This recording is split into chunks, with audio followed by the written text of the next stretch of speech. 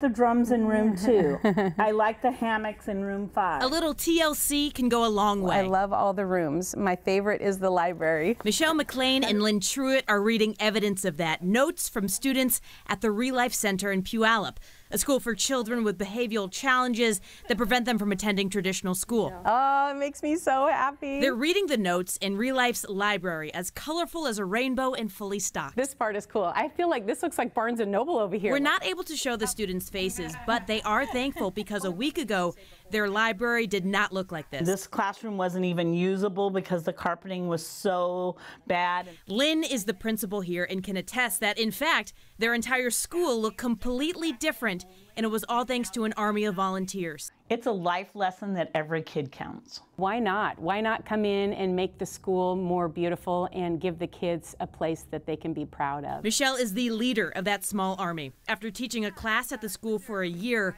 she learned about how most of the funds went to the specially trained staff and not into aesthetics or extracurriculars. I heard a teacher say that these kids probably feel like the throwaway kids with a throwaway school. And I thought, that's sort of what touched me. And I thought, I don't want any kid to feel like they don't have a good school, you know?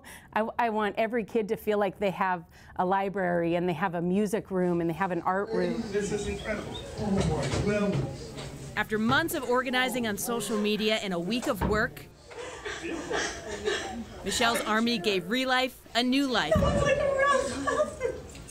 including a sensory room for kids needing comfort and a creative room that has a special purpose. A young man was in here that was just banging on the drums, not even worrying about the music, but that energy level was just seeping out, and he could do it in a creative manner rather than an angry manner. And that's what's so important. The final touch, all the names of the volunteers decorate the school. They can see every day how many people care about them. It's more than some TLC. It's a way to let a group of students know how much they matter. I mean, the kids here are amazing kids, and they just need to know that their community loves them and that they're enough. In Puyallup, Vanessa Misciagna, King 5 News.